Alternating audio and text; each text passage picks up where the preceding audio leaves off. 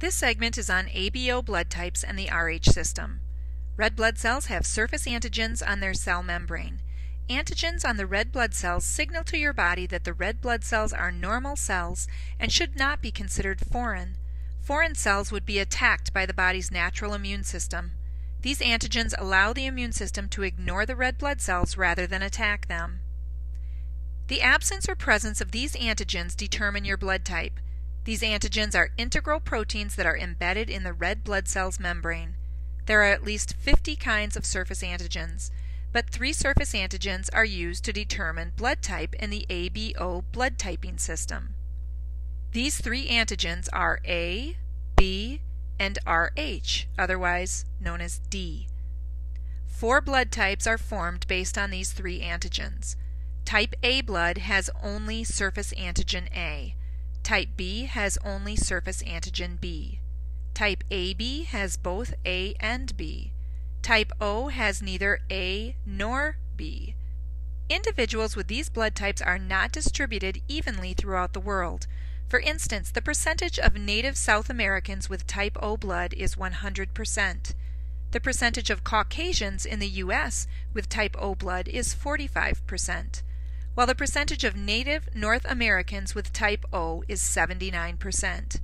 You can view the average values for various populations in a table in your textbook. The antigen Rh, or D, is either present or absent on the red blood cells. If the Rh antigen is present, the person is considered to be Rh positive. If the Rh antigen is absent, the person is considered to be Rh negative.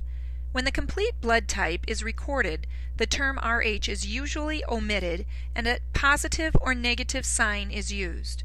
For example, a person's blood type would be recorded as O negative or O positive, or A negative or A positive, and so on. Just like the ABO typing, Rh types differ by ethnic group and by region. For example, the percentage of Rh positive blood types in native South Americans, native North Americans, and Australian Aborigines is 100%, whereas with U.S. Caucasians this percentage drops to 85%. Antigens on red blood cells are given the name agglutinogens. Your plasma contains antibodies that will defend your red blood cells against foreign blood. When these antibodies attack, the foreign cells will clump together, which is called agglutination. If you have type A blood, your plasma contains anti-B antibodies, which will attack type B surface antigens if they appear. If you have type A blood, your plasma contains anti-B antibodies. If you have type B blood, your plasma contains anti-A antibodies. For a person with type O, their plasma contains both anti-A and anti-B antibodies. And for a person with type AB, their plasma contains neither anti-A nor anti-B antibodies. The presence of these antibodies is genetically determined and they are present throughout life, regardless of whether the individual has ever been exposed to foreign red blood cells or not. In contrast, the plasma of an Rh negative individual does not contain anti-Rh antibodies. These antibodies in the plasma are present only if the individual has been exposed to the Rh antigen. Such exposure can occur accidentally during a transfusion, but it can also accompany a seemingly normal pregnancy involving an Rh negative mother and an Rh positive fetus. When an antibody meets its specific surface antigen, the red blood cells agglutinate and may hemolyze or burst. This reaction is called a cross reaction. For instance, an anti-A antibody that encounters A surface antigens will cause the red blood cells bearing the surface antigens to clump or break up. These clumps can plug small blood vessels in the kidneys, lungs, heart, or brain, damaging or destroying affected tissues. These cross reactions or transfusion reactions can be prevented by ensuring that the blood types of the donor and the blood types of the recipient are compatible. The surface antigens on the donor's cells are more important in determining compatibility than the antibodies in the donor's plasma. This is because the donated plasma is diluted quickly through mixing with the large plasma volume of the recipient. Also, to minimize the risk of a cross-reaction, packed red blood cells with minimal plasma volume will be transfused. A compatibility test is usually performed prior to any transfusion. To test a person's blood type, drops of blood will be mixed with the antibodies in separate solutions. One drop of blood will be mixed with anti-A antibodies, another drop of blood from the same individual will be mixed with the anti-B antibodies, and yet another drop from the same individual will be mixed with the anti-Rh or anti-D antibodies. Any cross reactions are then recorded. If the individual's blood clumps when exposed to both anti-A and the anti-B antibodies, then this individual has type AB blood. If no reactions occur after exposure, the person must have type O blood because there are no surface antigens for the antibodies to react with. The presence or absence of the Rh surface antigen is also noted, and the individual is classified as Rh positive if the anti-Rh antibodies cause clumping, and Rh negative if there was no response to the anti-Rh antibodies. Standard blood typing can be completed in a few minutes. However, in emergency situations when a person doesn't have a few minutes, type O, preferably type O negative, will be administered.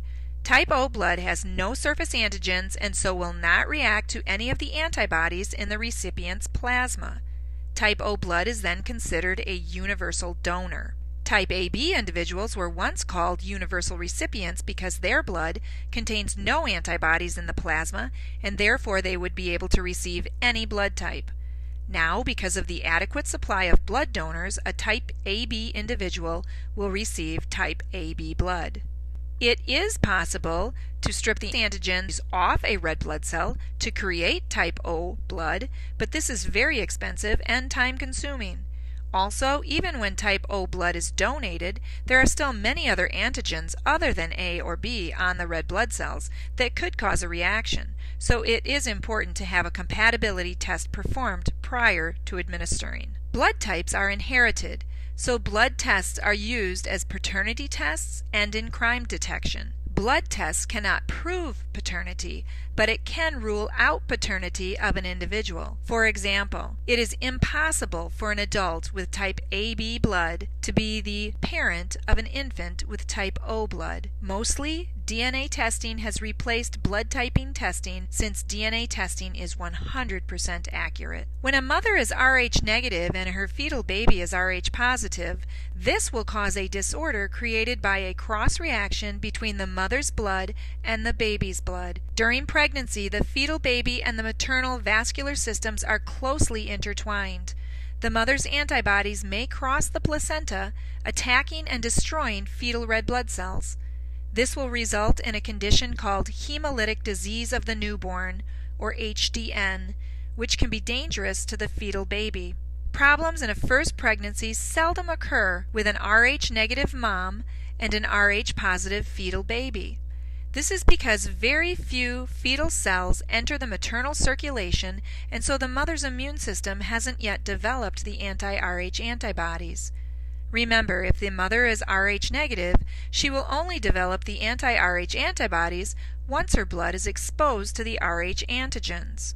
Exposure to fetal red blood cell antigens occurs during delivery, when bleeding takes place at the placenta and the uterus. Mom's blood mixes with baby's blood, stimulating the mother's immune system to produce anti-Rh antibodies, leading to sensitization. This sensitization usually occurs within 6 months of delivery. Because the anti-Rh antibodies are not produced until after delivery, the first infant is not affected. During the second pregnancy, however, the mother, who is Rh negative, is now sensitized to the Rh antigens, and she carries the anti-Rh antibodies in her blood. During her second pregnancy, these antibodies are small enough to cross the placenta and enter the baby's bloodstream. These antibodies destroy the baby's red blood cells by agglutination, and this produces a dangerous anemia. The immature red blood cells in the fetus will leave the bone marrow prematurely to help with the anemic, oxygen-deprived tissues of the baby. Without treatment, the baby will die before delivery or shortly after. This can be prevented by having the mother having injections of RhoGAM in weeks 26 to 28 of pregnancy and during and after delivery. These antibodies will destroy the baby's red blood cells that cross the placenta before they can stimulate the mom from creating anti-Rh antibodies on her own. This is a simple procedure and has almost entirely eliminated infant mortality due to Rh incompatibilities.